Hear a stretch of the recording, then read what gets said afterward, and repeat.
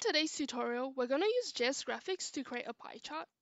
So first of all, we've defined the different values for the X array as well as for the Y array. And we're going to start off by defining the layout. So we've got constant layout.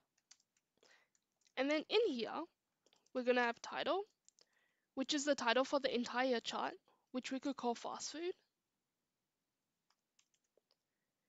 And then we're going to define the data as well. So inside here, we're going to have labels, and it's going to be for the X array. And values will be for the Y array. And we're going to set the type equal to pi for a pie chart. Next, we're going to plot the entire graph, or the chart. So we've got plot ly dot new plot, and the ID will be set to my plot. Then we have data layout. So this would display a full pie chart.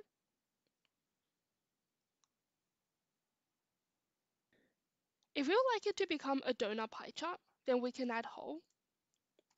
And then we set it to a value between 0 and 1. So for example, 0.5.